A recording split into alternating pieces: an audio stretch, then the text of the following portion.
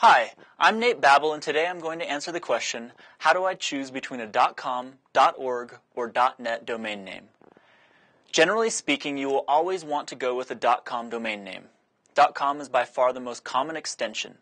Most people's first assumption for your company's website will be yourbusinessname.com, unless of course your actual extension is in your business name.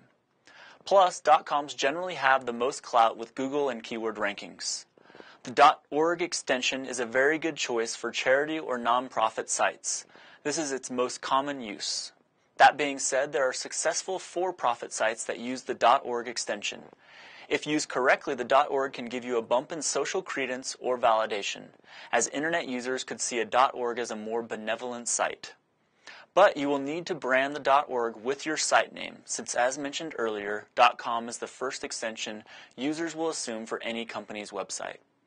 As far as Google and keyword rankings go, .orgs will do well, though for most profit-targeted categories, they won't have as much sway as a matching .com. A .net extension would be the last choice of these three options. It has the disadvantages of the .org extension, but doesn't have the advantages. From the SEO end of things, .net is better than other extensions, but has lower Google rankings weight than the matching .com and .org extensions.